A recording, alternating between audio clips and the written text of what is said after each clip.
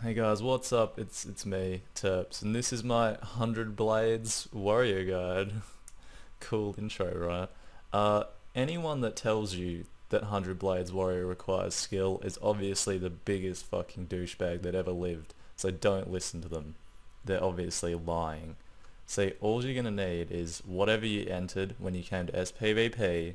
As long as it looks like it has damage, just keep that. Sword and shield, as well as the great sword. The great sword is going to be the core. You probably won't switch out of this weapon since it's that outrageously overpowered. Okay, let's go to skills and traits. Just take everything that looks like it's going to give you damage. Yeah, really like taking this one. 100% chance to rally if you kill someone when in vengeance.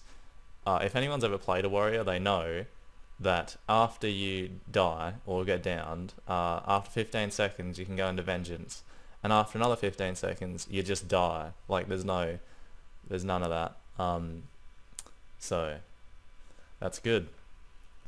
Okay, roll music, and I'm gonna quickly tell you what you're gonna need. You're gonna need Signet of Rage, Bull's Charge, and Frenzy. You're gonna wanna Bull's Charge the enemy, activate Frenzy, and then hit 100 blades. By then your enemy should be nearly dead, like this.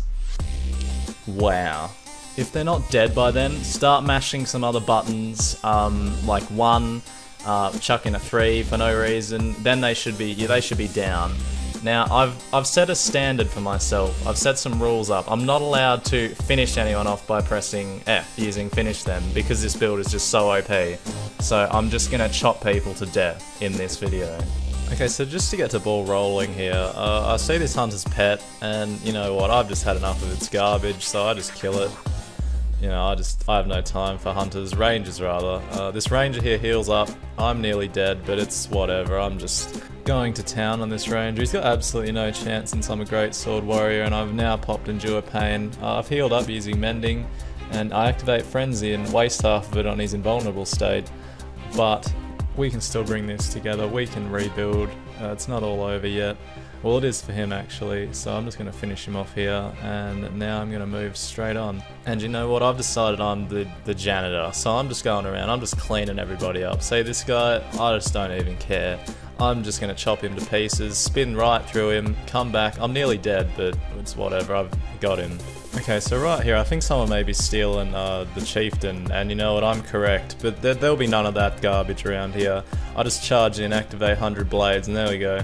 I get it for our team. Okay, I don't know what kind of witchcraft is afoot here, but this hunter just appears out of nowhere, so I've decided it's my duty to just kill him for just cheating.